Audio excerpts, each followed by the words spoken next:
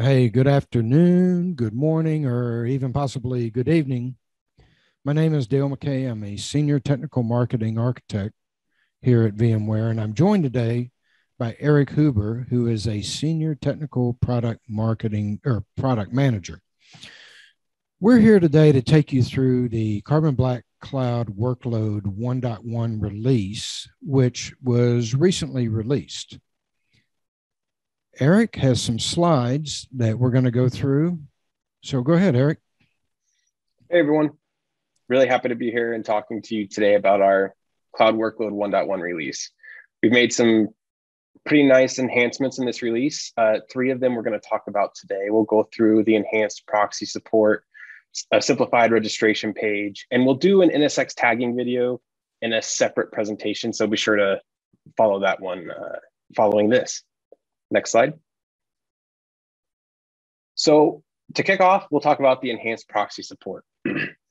Proxies aren't anything new to Carbon Black. Our sensor has supported a proxy config for a long time, well, at least a few years. And our appliance supported proxy configs as of the 1.0.2 release. But the enhancements that we've made here really enhance the lifecycle management portion of our workload product, which is a huge selling point of that product in general. So what we've done is we have allowed the Carbon Black launcher that's embedded into VMware Tools, which is responsible for installing the Carbon Black sensor on virtual machines via the plugin, to communicate via a proxy now. So if your virtual machines are configured with a proxy already, that launcher will honor the proxy, download the sensor, and install it, and the sensor will inherit the proxy config and do all this in the background without you knowing. And that sensor will continue to communicate with the Carbon Black Cloud through the proxy server that's been defined on that virtual machine.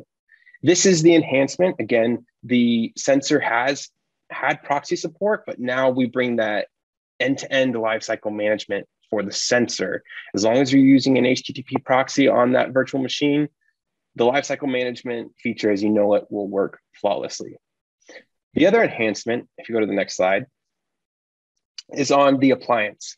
So now we have the ability to use authenticated proxies in our appliance. In our initial release of the 1.0.2 appliance, we allowed for proxy communication, but it did not have the authentication piece. So we allowed HTTP, now HTTPS, SOC 4 and SOC 5, using usernames and passwords. So really honing in on the security features there of this appliance. I'm going to turn it over to Dale now to go over some of the other enhancements that we've made in this release. Hey, thanks very much, Eric.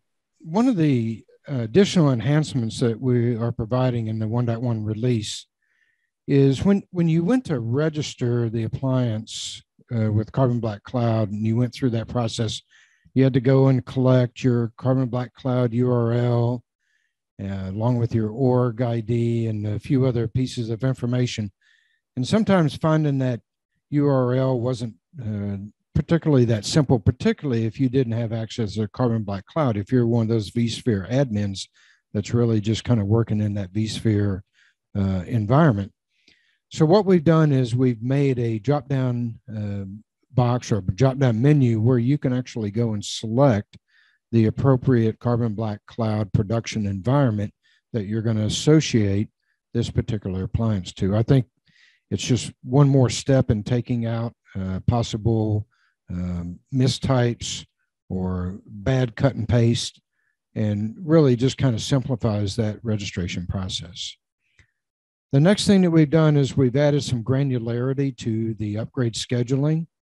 You can see on the top, this is from a 1.0.2 appliance where I could select a day and an hour, and you can see that down below now I can select days, hours, and minutes in terms of upgrading. Now, that may not seem like a lot unless you have a lot of appliances in your particular environment and you want to kind of cycle through that whole upgrade process.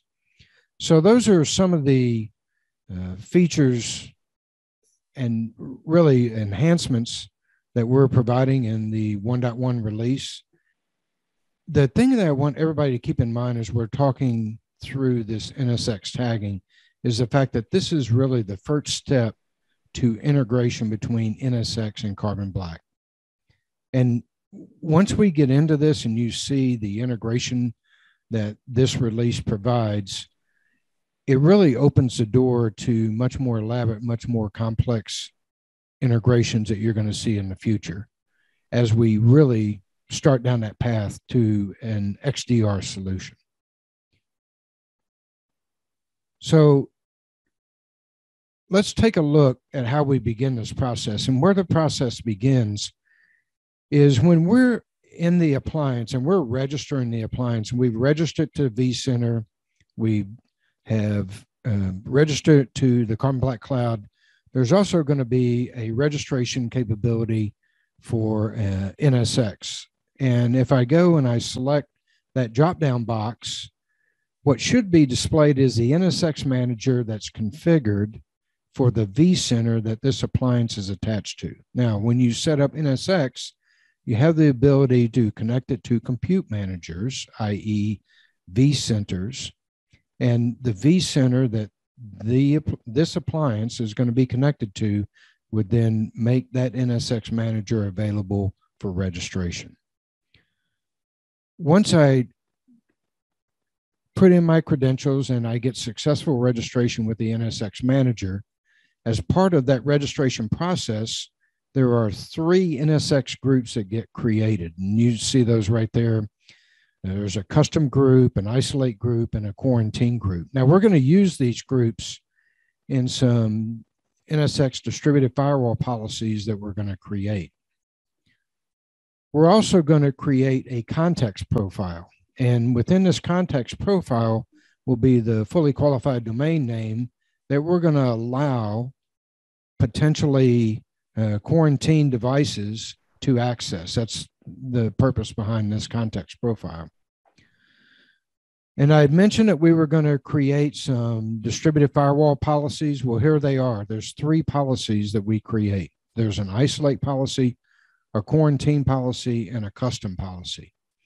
Now, what we do is we take those 3 groups that we created and we use those in the applied to field for these policies to define exactly which entities these policies should be applied to, meaning that particular group.